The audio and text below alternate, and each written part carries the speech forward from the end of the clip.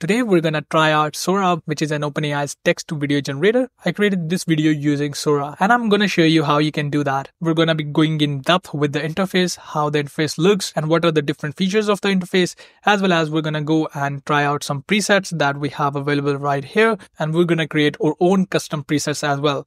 We're gonna try out the amazing Storyboard feature as well as we're gonna try the remix and recut features that I am totally in love with, and I'm really excited to show it to you guys. So with that said, let's dive right into it and actually explore Sora and get this masterclass started. Hello and welcome back to SkillCurb. This is your host Shimriz, and we're finally going to test out Sora, and I'm gonna go and explain each and every detail about this. So this is going to be more like a masterclass. So let's dive right into it and start with the interface.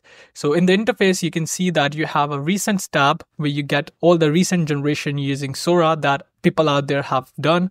And then there is the featured tab, which is more like their For You page or the page where they have their featured generation. Then you have the likes tab where you get all the videos that you have liked. In the all video tabs, you get the videos that you have generated personally, and the favorite tab is for your favorite videos. Uploads is for uploading videos, and archive. So this is the basic interface. But one thing that I'm really happy about is this folder structure. So you can organize your videos by creating folders and placing your videos inside these folders. This is something that I really want inside ChatGPT as well, and other AI chat interfaces as well. And this is not all. You get a filter button where you can filter by prompts, storyboards, remixes, blends and loops. And you have this layout option where you can change the layout based on list or grid, or the fill, which is aspect ratio or square. So if I go square, it should look something like this. So this is just the way how the videos are going to be presented on your UI. Nothing much. And then you have your profile. As usual, you have the settings where you can change the theme and some journal settings, as well as your plan.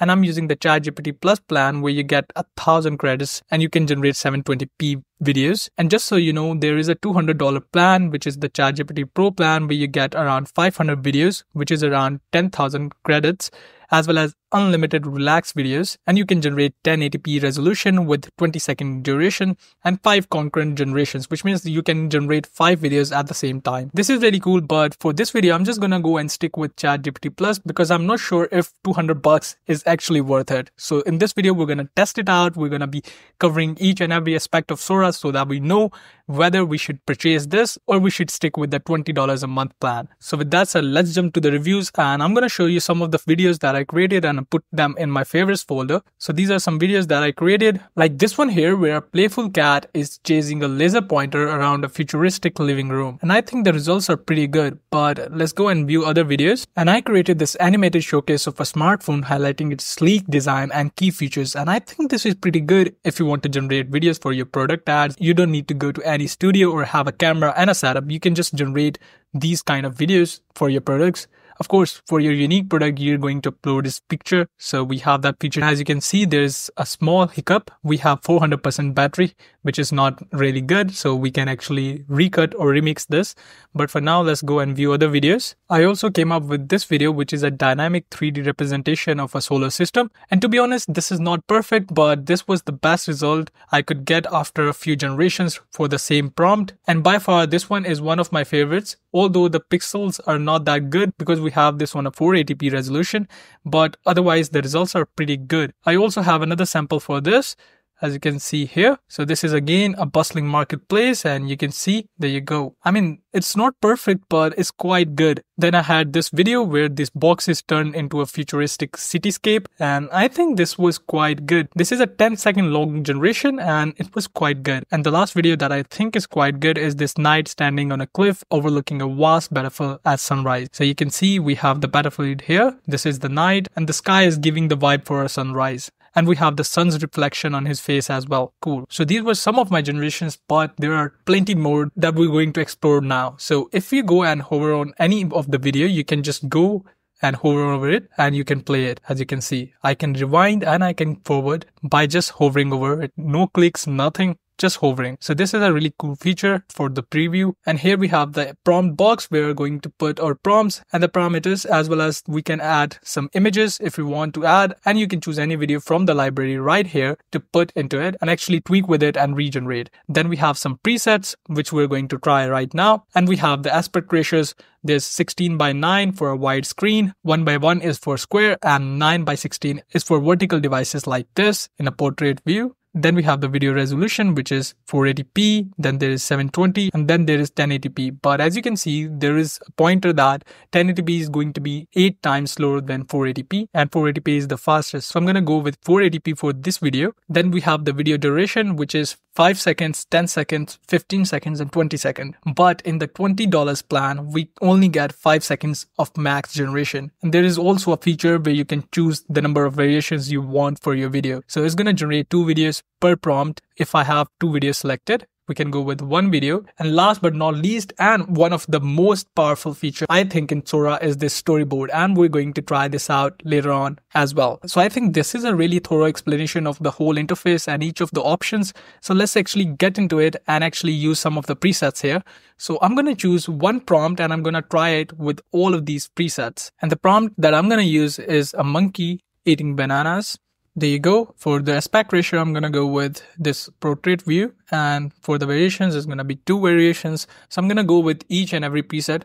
So I went on and used the same prompt for all of these presets, and I'm going to show you the results. So for the first generation, this video is without any preset, the regular one, which is the none preset here, as you can see. Then we have the balloon word preset right here. So the generation is quite good, I think, but not that perfect.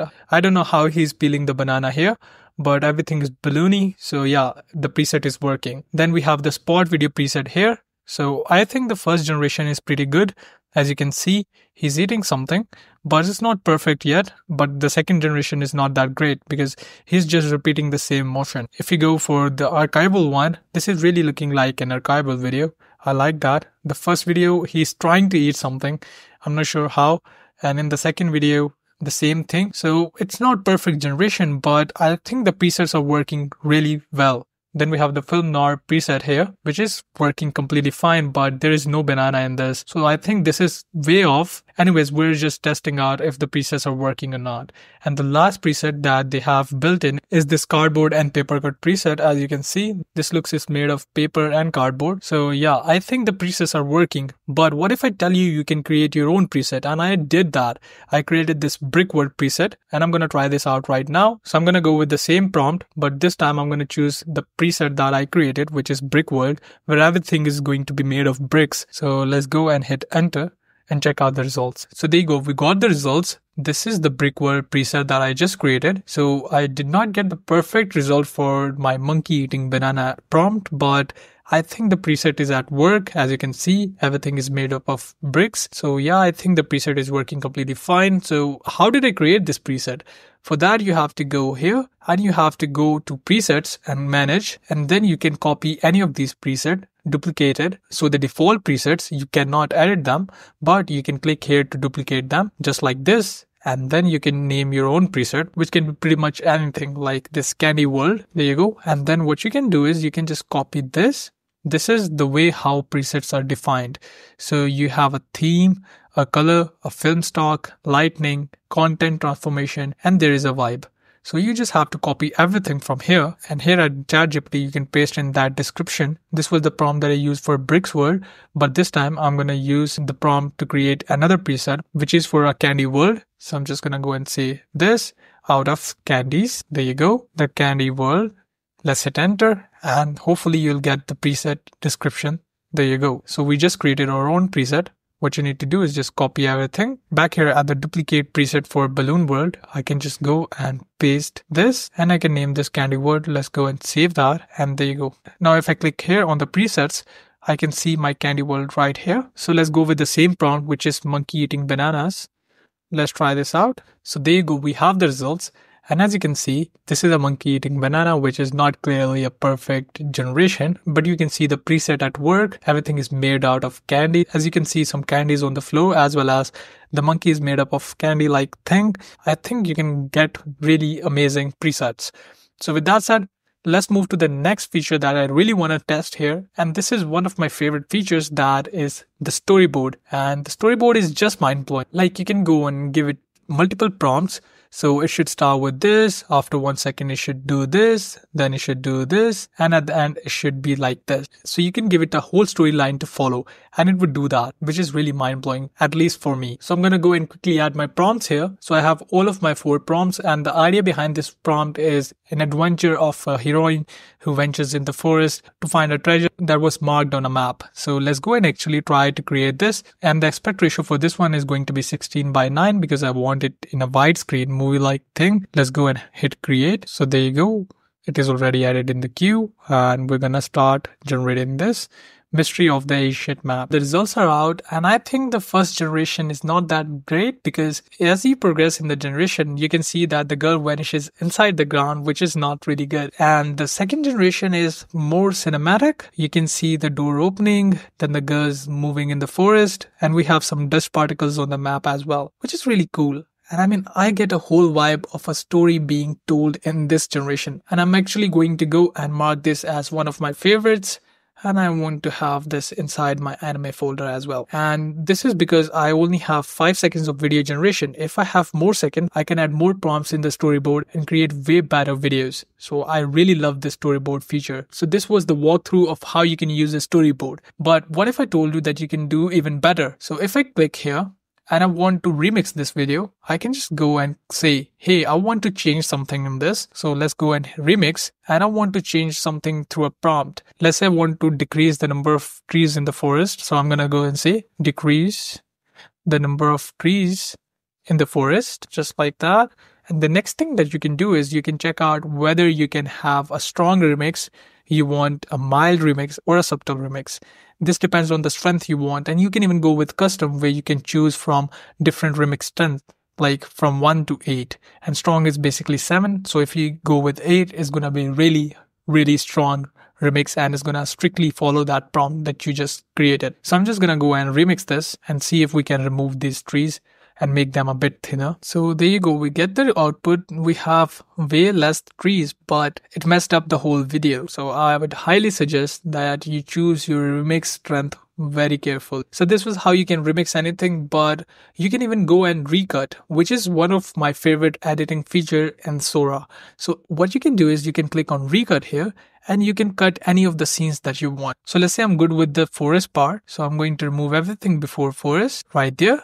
And I can just go and add a prompt here to have it generate the first portion again. So this time I'm going to say a girl running through the forest stops and walks on the pathway amidst tall trees. So I think this should work. Let's go and create. So we have it added to the queue. There you go. So it's actually going to go and generate 2 new videos using this new prompt that I just added at the beginning. So this is more like the storyboard, but we can add it already generated clips, which is really amazing. So Recut is one of my favorite features as well. And there you go, you have the results. The girl is actually running and then she stops and walks, but I would still say her walking posture is not that great. The generation is not that good, but it actually added that running part really well and synchronized that with the end scene. So it knows what the context is, which is really mind-blowing. So Recut is amazing. So with that said, I think we have covered everything that Sora has to offer yet. Hopefully we'll be getting regular updates on Sora. This was a comprehensive guide of how you can use Sora and what features it has to offer. So my final thoughts about Sora. Sora is a really great video generator, and it was a really great experience going through all these features, how Sora can have different presets that we explored